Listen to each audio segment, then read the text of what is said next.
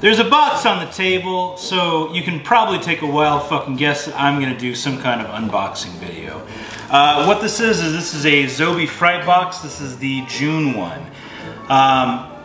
Before I get into that, I do also just want to kind of just do a bitching really quick. I've been really getting on this whole unboxing kick. Normally I go with like Fright, Crypt, and recently Zobie. I did sign up for Bambox and Loot Fright.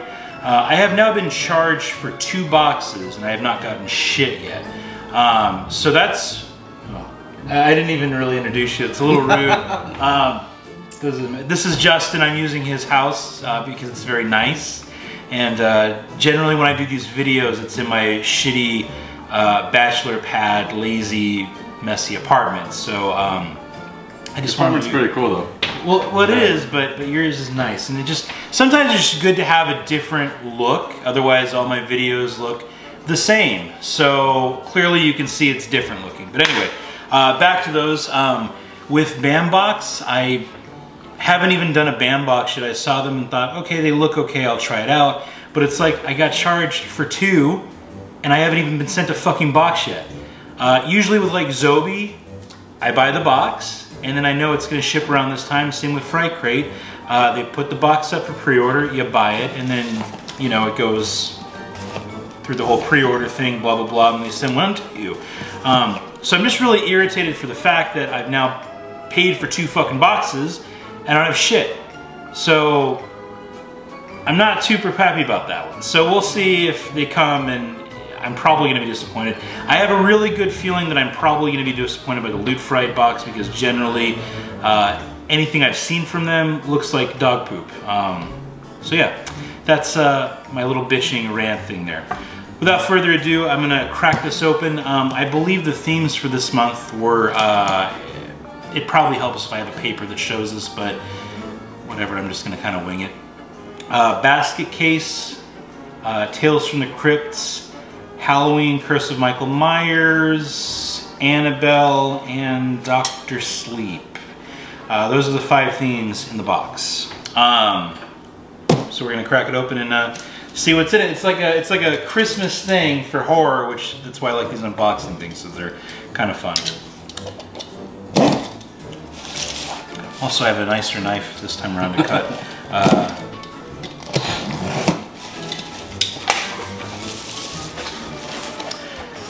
And then sometimes with these videos, I'll look at other people's videos and kind of just see what's in there, but this time I just wanted the element of surprise this time around. So really I have no idea what's gonna be in this. So looks like we have a shirt. That's the first item. Shit. Yep, oh shit indeed. Well, that's pretty fucking cool.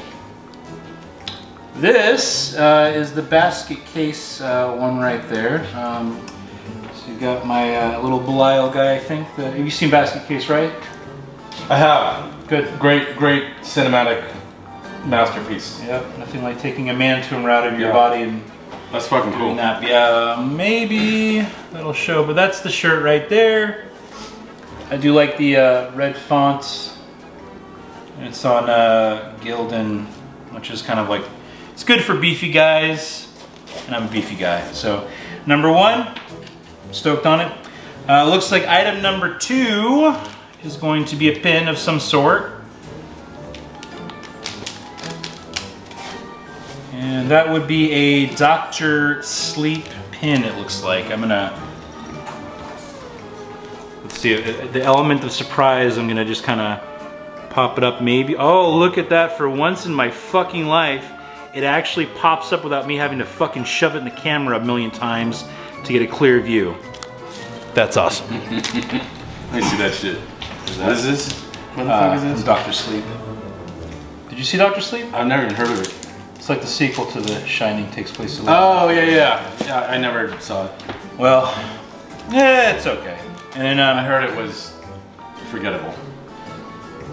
Anyways. It's a sleeper that's not a hit. The comic is something called The Forgotten Isle. I'm gonna forget about that because I don't give a shit. The Forgotten Isle. And looks like now we're gonna get to our signed pieces here. Personally, actually, no, wait. I think this is an art print. Yeah, there we go. That's pretty fucking cool. Yeah, that actually, that's. Go show the. Well, I'm gonna go show the camera. The internet. Yeah, the internet in a moment. This is number 613 out of 650 prints, so that's pretty nice. But this is the Annabelle print I just got in, and look at that. You can see that 613 out of 650. That's it right there. It's a decent print. Now we get to the main meat of the box. These are the autographs that you get. I'm gonna guess that it's probably a Tales from the Crypt autograph of some sort and a Halloween autograph of some sort. Halloween. The hair just feels so terrible on these things. It's like touching an animal made out of pubic hair. It's terrible. That's pretty fucking gross. Yeah. All right, this is the 8x10. Oh shit! You gotta love Paul Rudd. Well, it's definitely not Paul Rudd's signature. That is? No, it's not. Unless he changed his name to Mary Ann. Oh no, I was just talking about the photo. Yeah, but no, that is definitely a good photo right there. This is the autograph we got right here. So that is from Halloween Curse of Michael Myers right there, and that is Mary Ann Hagen. Halloween 6? Yeah. 6. The weird movie with Paul Rudd in it, that's what it was. Now, this is probably going to be the Tales from the Crypt portion of it, I'm assuming, so... I mean, like, I'll buy that off you. Fuck no, this is mine. I'm so that, this is definitely, this is definitely worthy here. Obviously, this has to be John Cassier's signature, because there's only one Crypt Keeper, but this is it right here. Give it to me. No, fuck no. And this is a, personally, I like the 8x10s better just because they're easier to frame. The 11x14s are just a little bit bigger than I would like. And there's that, and... Ooh, what's that? What is that? I don't know. Oh, that's just from the... So the owner of... well, it's the owner of Zobie. So the owner of Zobie usually kind of just shoves these nice little cards in there thanking you for the purchase. So that's, oh, you were working so well for me earlier. There we go. Now it's crisp and clear.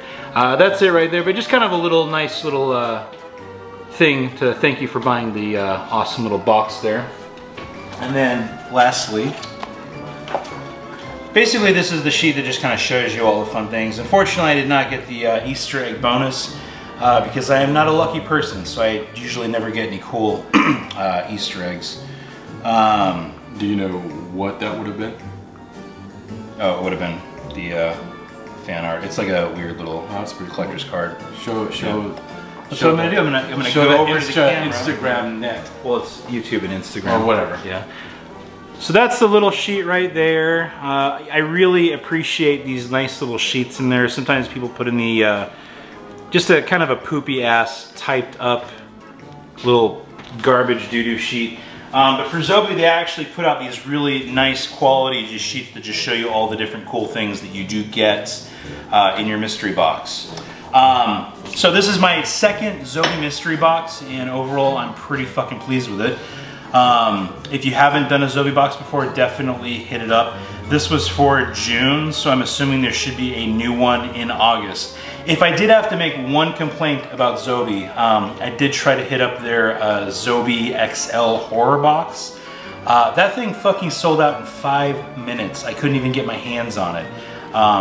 So that's my only gripe. Other than that, the company is really good. Which box is it? It was like it's an expensive box. It was good though. It's like a mystery box, but it's like more expensive than this thing. That's cool. it. But anyway, that's it for this episode of me sticking my hands in a brown box and pulling out a bunch of horror stuff. I hope you enjoyed it. As usual, I don't know, subscribe to my channel thing and hit the bell. The notification bell? Yeah, the notification bell. This is why it's helpful to have a partner, because sometimes I don't know all these things, and I sit there in my brain and I'm trying to tick, and remember what I'm trying to say. So it's good to have that little helpful prompt there. Yeah, that's it. And tune in until next time, and that's it.